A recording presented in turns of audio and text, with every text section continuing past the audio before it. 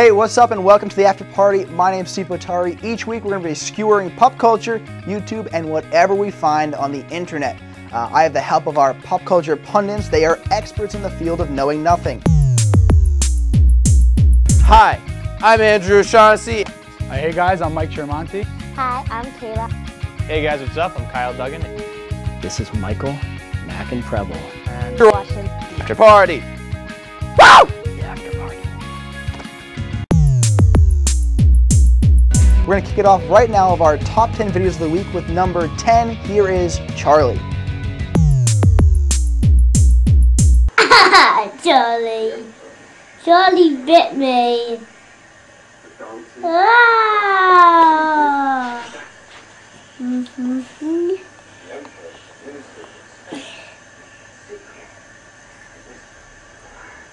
Ah! Oh! Ouch! Ouch! Ouch, Charlie! Ow! Charlie! That really hurt!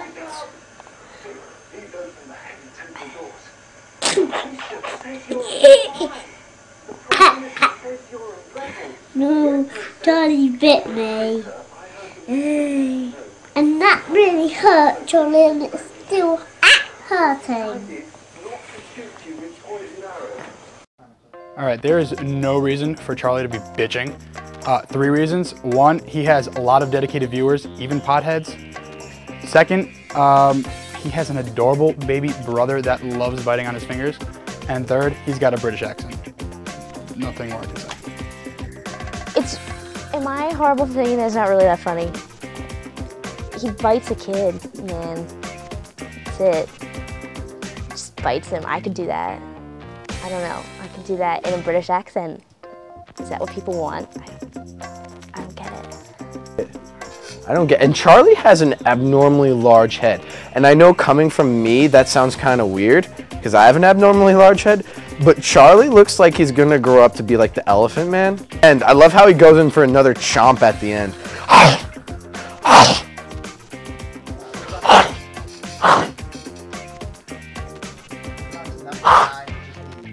He's a true champion. Like, he just doesn't care after like 3 seconds. Because if that was me, I would be furious for more than 3 seconds if my brother bit me on the finger. Then again, my brother's also 6 feet.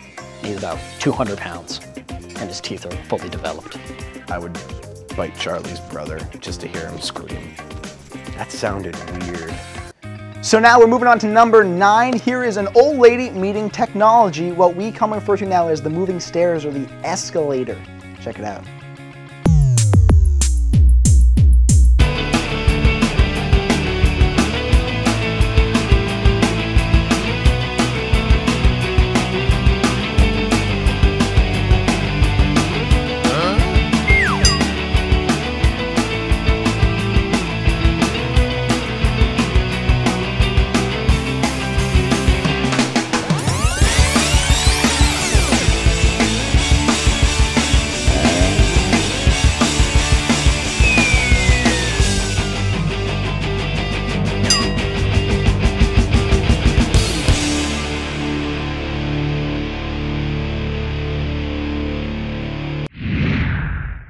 The thing about the escalator is that you don't have to move. It does that for you.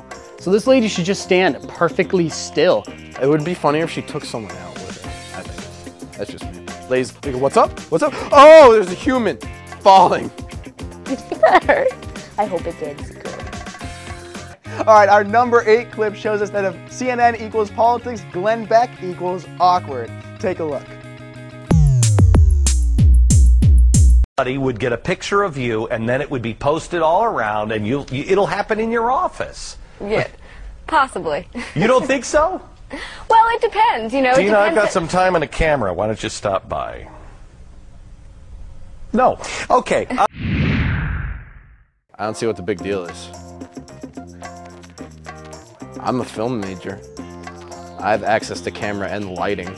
Oh, and that guy was kind of creepy too. It was kind of uncalled for what he did, but at the same time, put in his position, why not go for it? You know, just try and see.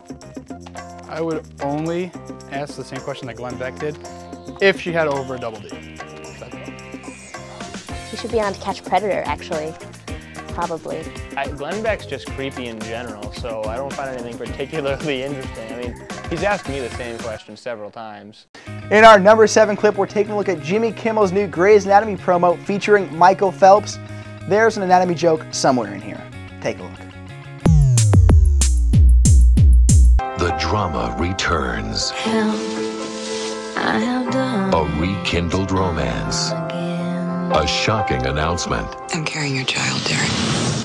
And a new doctor at Seattle Grace. Do I attract you? Do I repulse you with my queasy smile? Am I too dirty? Am I too flirty? Do I like what you like? I could be wholesome, I could be loathsome, guess I'm a little bit shy. Why don't you like me? Why don't you like me without making me try? I try to be like you sleep without a suit? Yep. Introducing Dr. McSwimmy. I've got an entity mind. What seems to be the problem? Nothing now. A season premiere that leaves nothing to the imagination. Grey's Anatomy splashes down, only on ABC. I want to see Michael Phelps' anatomy. I hope it's not gray, because discoloration is bad. And guys, if you have it, check it out. Get a doctor to look at it. It's no reason to be ashamed. The whole idea of, you know, magical genitalia that heals people is quite clearly stolen from me. Here's the thing about Grey's Anatomy. I hate Grey's Anatomy because I think it's such a dumb show. And they have like, oh, Dr. McDreamy, oh, I should sleep with him, but first I gotta do this bypass surgery. Concentrate on the surgery first. Michael Phelps has a really big I don't know if I'm allowed to say that, but I did. Big one. Additionally, I would hook up with Michael Phelps if he kept the goggles and the swimming cap and all 10 medals on him. That's the only time I would do that. Otherwise, he kind of, I can't even tell you what he looks like a combination of an Ewok and that giant from Big Fish. It's horrifying. And I think he speaks in Mermish, like from Harry Potter. Like that's my secret theory, that like if he comes out of the water, he has like the ah kind of noise. Like I've always said that. That's Michael Phelps. If Michael Phelps was my doctor, I would let him swim into my pants any day. I just like the gold medals because it makes like a nice sheen off his belly, which I find attractive sexually. Homoeroticism is sometimes funny.